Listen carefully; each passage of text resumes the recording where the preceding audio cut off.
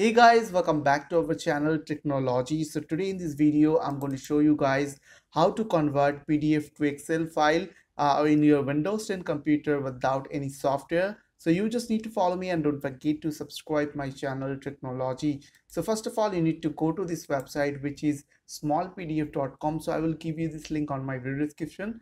After go to this website, you have to click on this choose file, or you can drag and drop your PDF file over there. Okay, so I will click on choose file over there and select your PDF file, and after that, as you can see, it's showing uploading. So after upload, it will convert your file PDF to Excel, and after done, you will get a screen like this. So you have to click on this download file now, and after that, your file will be download on Excel format, so you can open it. So I hope this small video will really help for you, and please don't forget to click on the subscribe button, like button and share button. And if you have any queries or questions, then comments down below. I will see you guys on the next video. Take care.